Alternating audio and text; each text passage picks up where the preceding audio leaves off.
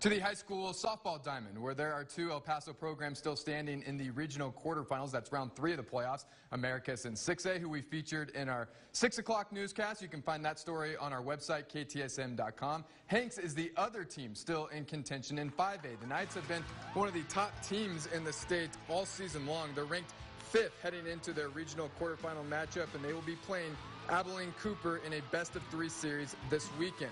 The Knights have 8 players who are hitting over 400 this season, 3 of which have hit 12-plus home runs this season. Top to bottom, this is a pretty complete team.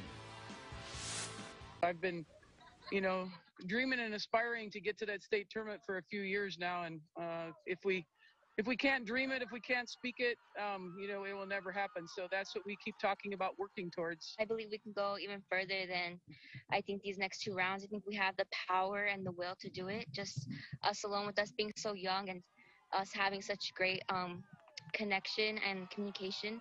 We have such a big powerhouse right now. Series begins on Friday in Fort Stockton. The winner moves on to the Sweet 16, and the Knights, well, they fully expect to be there.